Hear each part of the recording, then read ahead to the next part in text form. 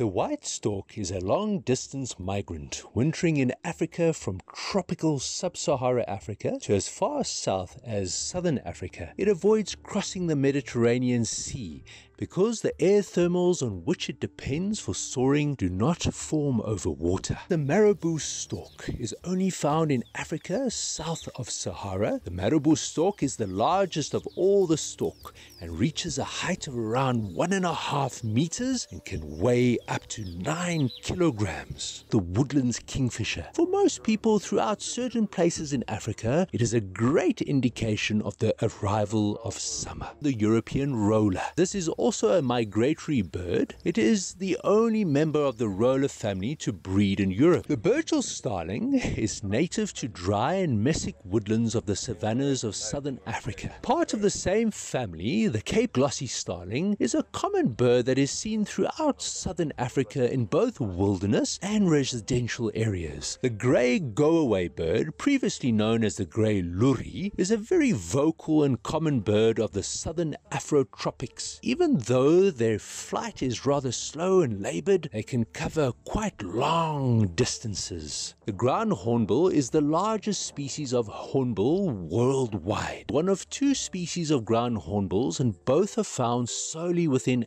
Africa. The southern ground hornbill is carnivorous and mostly hunts on the ground. This is where they find the majority of their food. Whereas the southern red-billed hornbills are omnivorous, eating insects, fruits, and seeds, and the southern yellow-billed hornbill mostly eats arthropods, particularly termites, beetles, larvae, grasshoppers, and caterpillars. This bird's unique call is often a warning in the bush that there may be a predator around.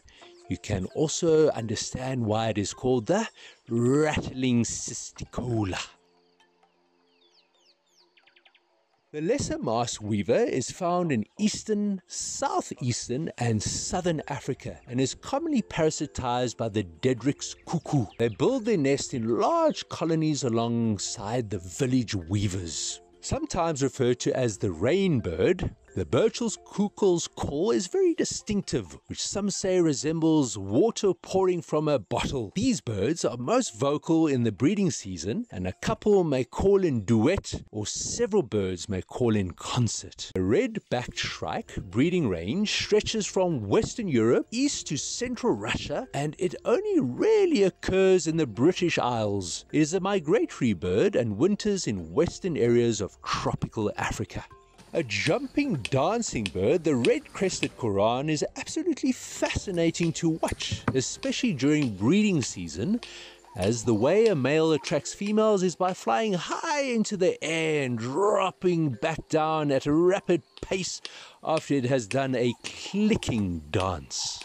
The blacksmith lapwing's name is derived from the repeated metallic-like ding-ding-ding call which resembles a blacksmith hammer striking an anvil. These birds are mostly always found along wetlands, rivers and dams. Can you tell us the name of this long-legged predatory wading bird? Answer our poll in the top right-hand corner. The helmeted guinea fowl is a bird that is native to Africa. They are gregarious birds forming flocks outside of the breeding season, typically about 25 birds, and also roost communally. They make loud, harsh calls when disturbed, so are always a great indication of predators in the area. The common ostrich is a flightless bird and the largest living species of bird that also lays the largest egg of any living bird. The male and female differ in color, mostly black with primary white feathers and a white tail, where the females are greyish brown in color. The largest flying bird native to Africa, the kori bustard, is a ground-dwelling bird and an opportunistic omnivore. These birds spend most of their time on the ground. The kori bustard's breeding is closely tied to rainfall, and in years that there has been a drought, the breeding may be greatly reduced or not even take place. The female does all the brooding behavior without the help of the male, and she stays on the nest 98% of the time, rarely eating and never drinking. How's that for commitment. Great guys, if you enjoyed that little video, please hit the subscribe button if you would like to see more of the same kind. Enjoy the day guys. Heads up from the low veld in the African bush.